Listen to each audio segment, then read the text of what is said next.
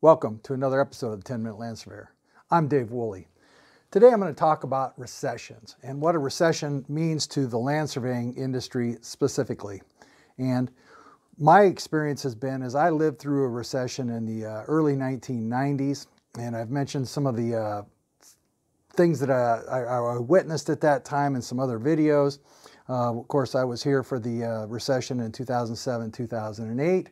And I started my career in this industry in the mid to late 80s. And during the 86, 87, I was working for employers, and they were still talking about the recession of 80, 81 and how difficult it was for their business and how for them to get by. And so I had a lot of questions. And in my experience, just my personality type is I've followed these things and politics very closely since I was about middle school age. And so I very much remember the Carter administration, and I very much remember, and of course this is from the perspective of a kid that's 12 or 13 years old, so my life experience kind of prohibited me from really understanding, but I remember people being concerned about being laid off and the jobs, and then that was further reinforced by tales from my employers in the late 80s telling me as a young man, save your money. This industry is kind of a boom and bust, and you need to save your money and be real careful and live modestly, and for whatever that's worth when you tell a young person. But then I got a firsthand dose of that in the early 90s. I lived it and I watched it come back, and I saw it again in 2008. And so I want to talk about recessions. We're due, and we're in for one, but of course I'm no economist. I only know what I read, and I don't even know that a lot of that stuff contradicts itself. But I do have some hard numbers in land surveying and what it means. So where are we as far as a recession goes? Well, if you look at the Home Builders Index, which if you go D.R. Horton and Lennar and these home builders, they're on the New York Stock Exchange as an index, and they're down as much as 30% on the year to date. If you want to look that up, the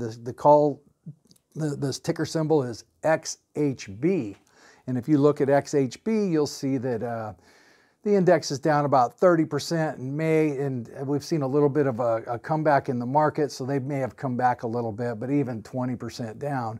So these home builders are hemorrhaging cash. There's no way around it. We've seen Target, Walmart, Amazon. These folks are down 30, 40%. And just imagine if your income were to drop 30, 40%. If you look at Tesla, some of these other people, they're dropping more than that. So what does that mean? Well, it means the same to a big corporation as it means to your household budget. Without the capital, you have to scale back, and that translates to job losses. And if you're following this, you're seeing that Amazon has shed 100,000 jobs this year, at least this last quarter. And what is 100,000 jobs to Amazon? Well, that's just under 10% of their U.S. working force. And I believe that 100,000 is exclusive to the U.S. They have about 1.1 million employees. 7-Eleven shed about 800 jobs. And these aren't jobs, these are corporate jobs. And so they're starting to cut, and they grab that middle management and they trim them out. The boss rolls up his sleeves, the CEO down, they eliminate the middle management, they cull the lower end of the spectrum, your people that either have less tenure or make too much money for what they deem for that position, so on and so forth. And so we're seeing that. Now we see another one is Robinhood. I think they've lost 23%. But anyway, I could go on and on. The point is we're in the early stages of this. And as the Fed raises the interest rates and the cost of living goes up, we've all been impacted by inflation and gas prices. These cause constraints. And you don't need to be an economist to feel it and to see it. So again, what does that mean to the land surveying industry? Well, what I did was I was able to get a copy of the land surveying field hours for Local 3 group called CELSA. CELSA is the owners of union firms, signatory firms from Bakersfield North.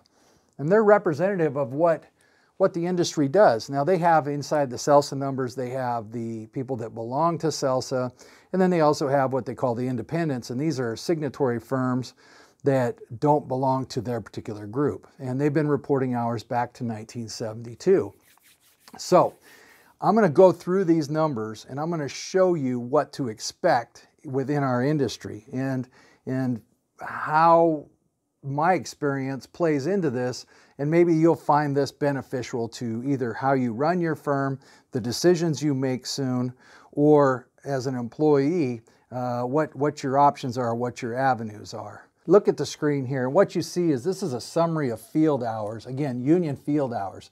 These are going to be more construction dependent than maybe some of the people who provide professional services, but you also have to put it into the context of what did land surveying look like in 1972, 1973, and what was the level of effort and labor at that time compared to today. There's no question that we are far more productive, but I think you're going to see some pretty interesting trends here, and you're going to see some patterns here. Okay, so I wasn't around for the recession in 1972-73, but let me tell you a little bit about it from doing some research. President Nixon was in the White House, and they had inflation and they had cost running up, and so he created price controls to get a handle on this. And of course that didn't really work. He leaves office, Gerald Ford comes in to finish out his term. Inflation continues to increase. They have a gas crisis, and this was gas lines, and gas was not readily available, fuel for cars when I say gas, and things were spiraling out of control. President Carter is elected, and it was not uncommon for you to get a mortgage in the late 70s with interest as high as 16, 17, 18% on a mortgage. So that kind of sets the table as to how that unraveled, but that started in 72, 73. The only bright spot was President Carter had a brother, Billy, who had his own beer, and Billy Beer, if you were around to remember this. So let's look at what was happening in the land surveying industry specifically at this period of time. They reported, if you look here, they reported 688,000 jobs, 688,000 hours of land surveying. And if you figure 2,000 hours an employee, that's about close to 350 employees at that time reporting hours inside of this CELSA group. Then you can see the recession start here. And if you look, you'll see that these are the percentage of change from the preceding year. And I'll draw your attention here. This is a negative number. If you look at these two numbers here, the numbers are going down. So if you went from 688,000 hours to, if you add up 8, 9, 7, 53, that's what 69% of the jobs were lost. 69%, imagine that. 7 out of 10 field jobs vaporized in the course of 3 years.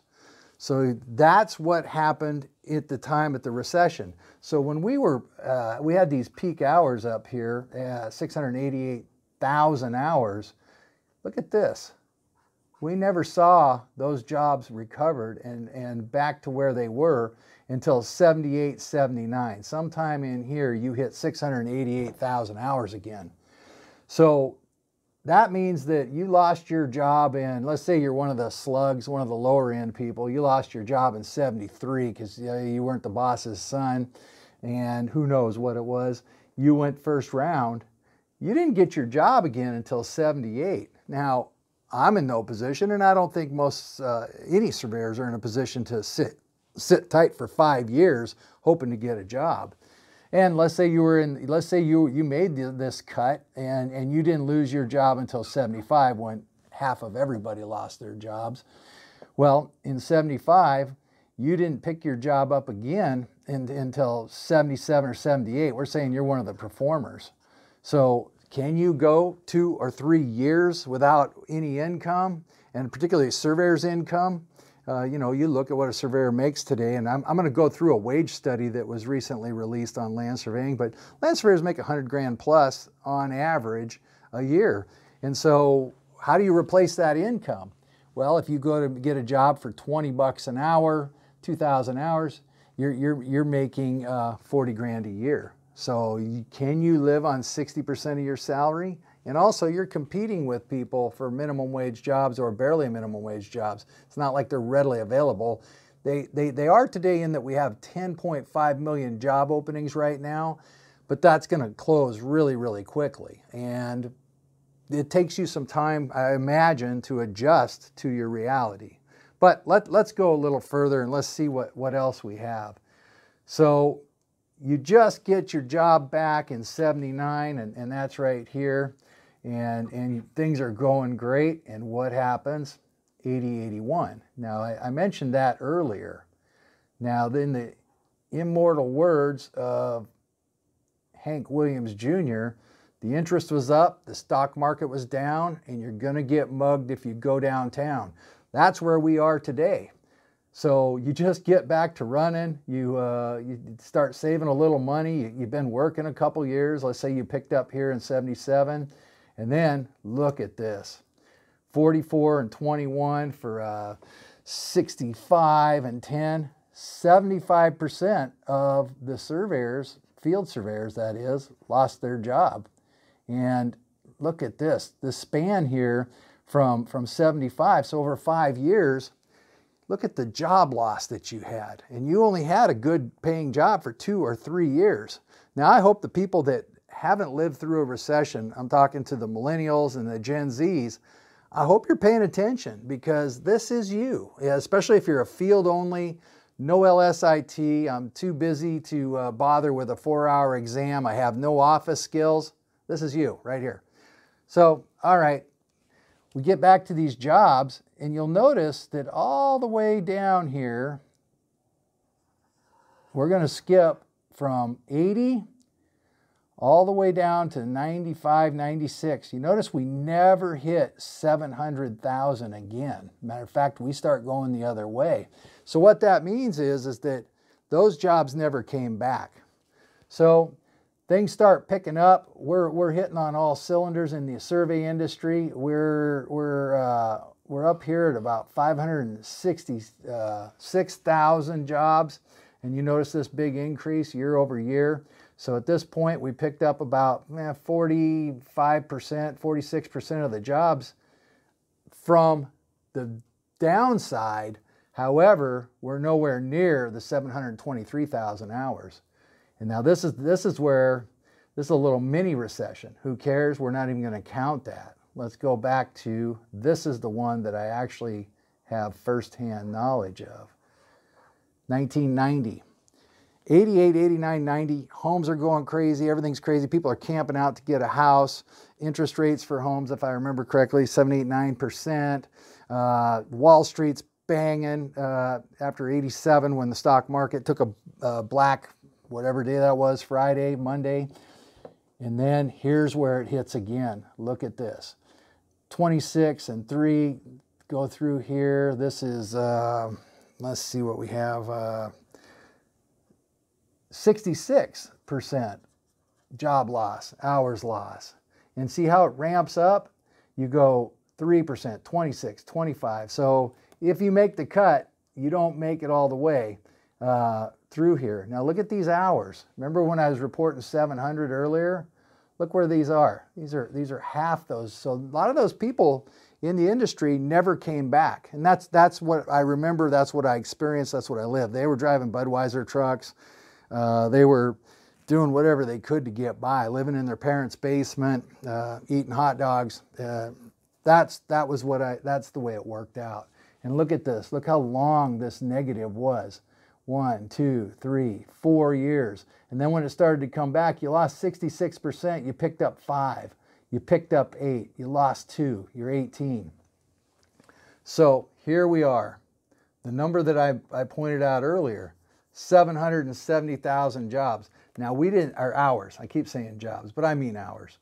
Well, the last time we saw anything near that was 79. Took 20 years to get 79 to 99. And this was the dot-com era when the dot-com bust came along. You can do some research on that to see what happens. We have 9/11. we hit this little blip right here. That's what would attribute to these job losses of 5%, 3%. When you see 5%, 3%, that's not overall, that's year over year. So that was 8%. So almost 1 in 10 people lost their job over the 9/11 era. Then we're running gangbusters. And at gangbusters, I'm saying that when you get here and you look at this number, 1.1 million man hours, people hours.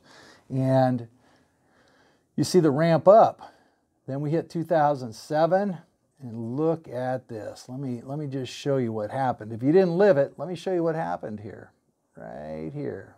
This was 2007. Lehman Brothers collapses. The housing crisis happens through here. And how many jobs did we lose?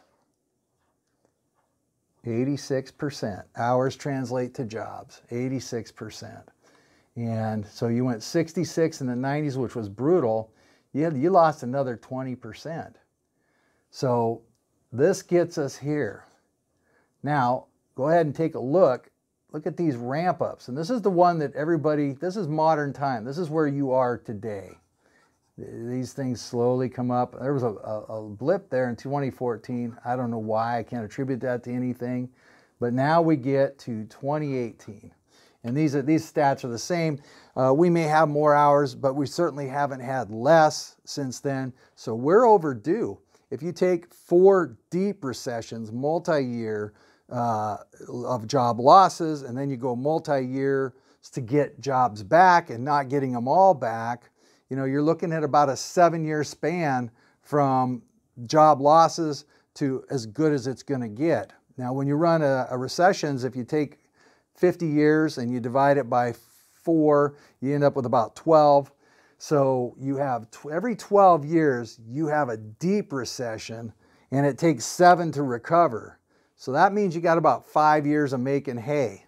So what does that mean to us here now? 1, 2, 3, 4, 5, 6, 7.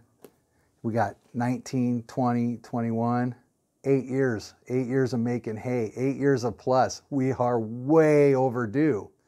Now, if we take all of these recession hours, and they're 86%, they're 66 to 86%. The average loss of field hours in a recession, 74%. 7.5 people lose their job out of every 10, lose their hours. And so you want to know what's going to happen right here. When? Soon. Don't know when exactly, but the interest is up and the stock market's down. And about 7 out of 10 field people are going to lose their hours, lose their jobs. And who's going to retain their jobs? Well, that's individual. It's hard to say case by case, but overall, I'll tell you how it works. Overall, the people that are going to maintain their jobs are the people that have multiple skill sets. I might have 20 hours in the field, which generates 20 hours in the office. Well, if that's the same person, they got 40 hours. That's a work week. But if I have a one-trick pony field only, particularly, because those are the folks that are more ingrained in the construction and the development side, and they tend to lack any other skills, and they certainly tend to lack credentials, particularly when you're talking about signatory people. Those are the people that are going to take it in the shorts, because if I have to start cutting and I have somebody that can do field work and do office work, I have one full-time position. If I have to split that in 2, they can't make it. The business can't make it. So you start looking as a business owner, okay, we're in dire straits. It's the end of days. What are we going to do? Well, you look back and you say, no credential, no work. That's the way it goes, because where's the work going to be? It's going to be in public works. Why? We have an infrastructure bill. I don't think that infrastructure bill is going to be here tomorrow or the next day. I don't think it's going to be a panacea for the land surveying industry, and I'll tell you why. There's a lot of money in that, but it's going to be things that don't necessarily develop into construction. I won't go into it because this is a 10-minute video that's probably going to be a little longer than that. But what it means is that the infrastructure money has been marked. That money is going to the ports right now. They're able to apply for grants because they're part of the supply chain side. And so they're getting the first wave of it. The other money hasn't been put in the queue yet. So I'm just guessing, not knowing anything, it's a couple years out. I don't think this recession in between time is a couple years away. I think it's next week, next month, certainly by the middle of next year, I'm guessing. And that infrastructure money won't get down to the state, to the counties, to the cities, to the special districts in that time frame. And you got a lot of people competing for it. And you have solar panel, solar units, it's green energy. And a lot of that's not going to translate to surveying jobs, and certainly not construction jobs. And here's the other thing. Every time we see one of these recessions come through, what happens is we, as an industry, and the hours prove it here, we never quite get back to where we were. I'll give you some examples. Back in 1990, almost everybody ran a 3-person crew. When things came back in 96, 97, and when they started to come back, nobody ever ran a 3-person crew again outside of the agencies, but even there, they scaled back from 4-people crew to 3. And so we never saw that again. When they started coming back from 2008, then we started seeing this 1-person crew, and the technology, and it lends itself to this, and you'll hear all these nonsense stories. But the point is one is they didn't have the staff. 2 is they were running on lean budgets. Everybody was super hungry working for wages, and so they're cutting people. They don't have people, and they're running 1-person crews. Back to who stays, what the owners look at is as an owner, you look at who is upwardly mobile, who has took the time when we were busy to get their LSIT, to get their 107 drone license, who took the time to come in and draft up some corner records, learn Excel, and help out, and has multiple skills, and showed an interest more than even an aptitude in making themselves useful in other capacities. And then, on the other hand, who couldn't be bothered coming into the office, and who couldn't be bothered working when you really needed the work done. Well, there's your list. Now you look at that list and you say,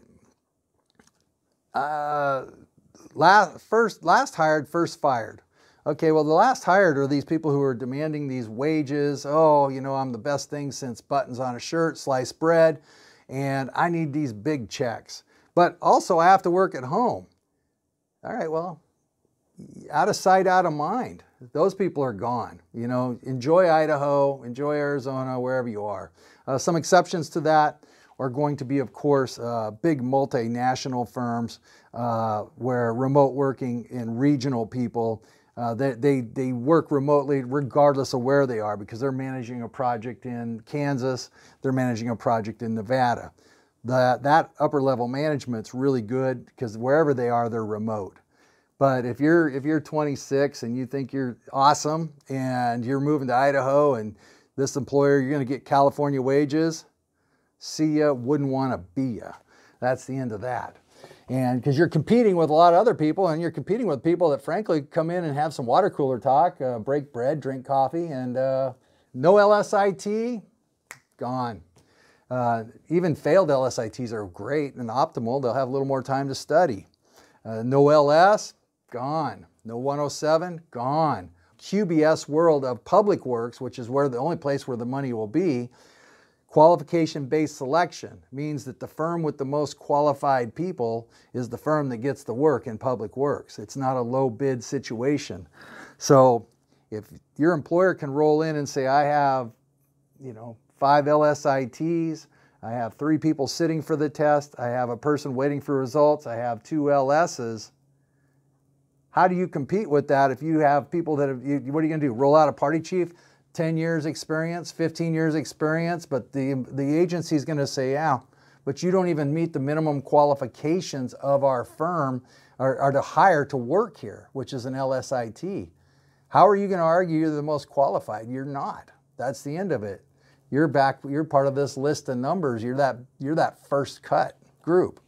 So that's kind of how a recession works. That's what you can do to kind of prepare yourself. Is it's a little late on the employee side. If you're just too cool for school, can't take an LSIT, we need more Budweiser truck drivers, and I'll wave when I see you.